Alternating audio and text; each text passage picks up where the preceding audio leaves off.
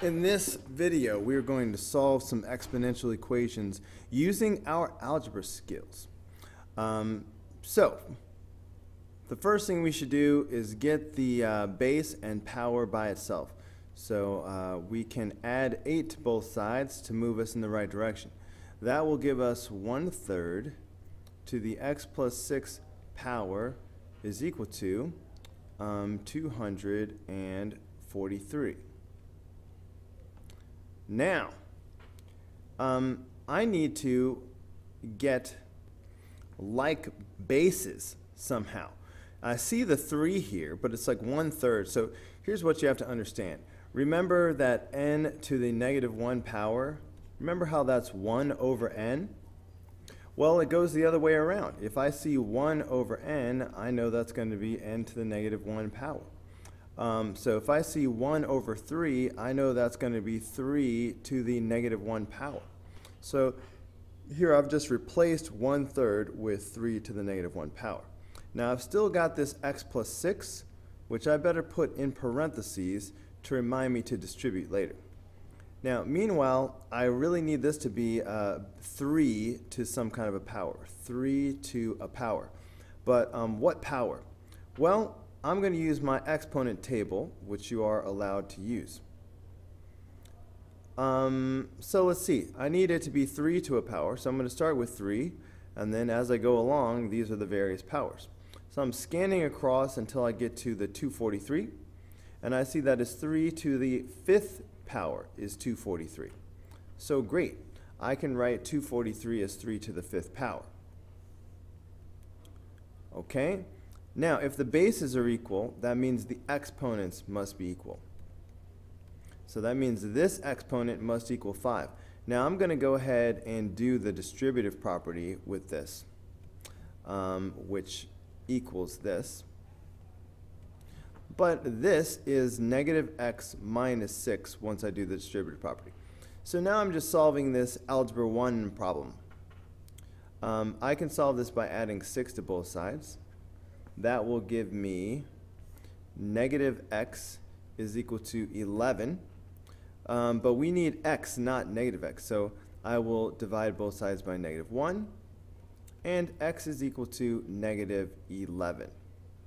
So that is going to be the answer to problem number 5. All right, let's slide over and look at problem number 6.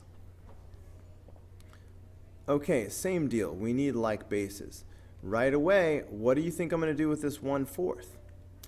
I'm going to rewrite this as 4 to the -1 power. Now, I know that 64 is 4 to the 3rd power because I've memorized that. If you need the table 4 to the 3rd power 64, then fine. And again, I have the x minus 2. I'm going to put that in parentheses. Now, if the bases are equal, the exponents must be equal. So I am going to set the exponents equal to each other, but in the meantime, I will distribute. So that will be 3x minus 6 is equal to -2x minus 1. I see x's on both sides, so I can put the x's together by adding 2x to both sides. So that will give me 5x minus 6 is equal to -1. Trying to get x by itself, I will add 6 to both sides. That will give me 5x is equal to 5. To get x by itself now, I will simply divide both sides by 5. So I will get x equals 1. And that'll be the final answer. Okay, number 7. It's all about getting like bases. I know that 25 can be written as 5 squared. So I'm hoping that 125 can be written as 5 to a power. Actually, remember that 125 is 5 to the 3rd power. If you did not know that, look at your chart. 5 to the 3rd power is 125. So I've replaced both of these numbers with base 5 and the exponent. Now, if the bases are equal, the exponents must be equal. Whoops, that includes the 2. So these should equal each other. So I'm going to make a new equation setting the exponents equal to each other. But on the left, I have 12x. And on the right, I have 6x minus 4. Getting these x's together, I will subtract 6x from both sides. That will leave me with 6x is equal to negative 4. Now, dividing both sides by 6 to get x by itself, I will need to reduce though. So that's going to give me x is equal to negative 2/3. And that should be the final answer for number 7 here. Okay, let's move on to number 8.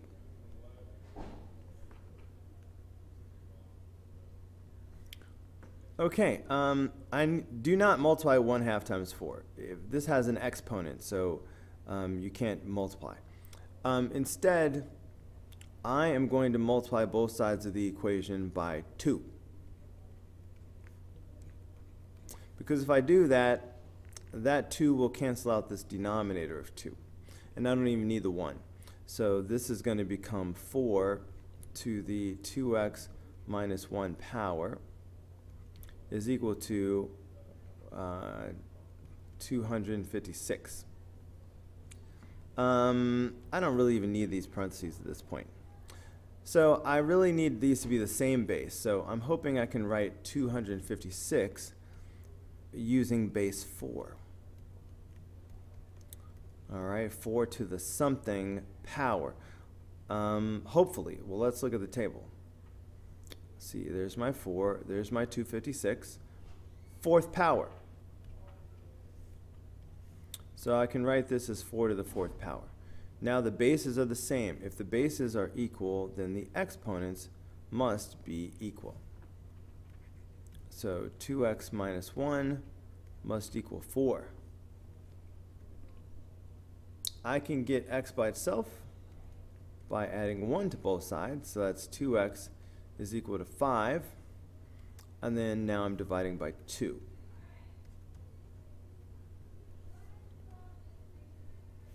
So x is equal to 5 over 2. And that is my final answer for number 8. All right, number 9. This one has cube roots in it, so that's interesting. It will be helpful if I put these on opposite sides of the equation. So I really need to do that before I start. So I'm just going to move this over. I mean, technically I'm adding the cube root of 3x plus 6 to both sides of the equation. Cube root of 3x plus 6. But come on, I'm moving it over to the other side and it'll be positive over there. So I'm going to wind up with the cube root of x minus 4 equals the cube root of 3x plus 6. Now, if I cube both sides of this equation, the cube root will go away. These will undo each other. All right, so I will end up with x minus 4 is equal to 3x plus 6. Suddenly, this doesn't look so bad. I'm going to get the x's together by subtracting 3x from both sides. So that'll be negative 2x minus 4 is equal to 6. Now I will add 4 to both sides. So that's going to give me negative 2x is equal to 10. To get x by itself, we will divide both sides by negative 2. So I will get x is equal to negative 5. And that is the final answer for number 9. Okay, let's move on to number 10. I think this is the last problem I'm going to do on this video. Yep. All right, last problem. First, I need to get the base and the power. I need to get this part of the equation by itself. So to do that, I'm going to do the same things I would do if this was a cube.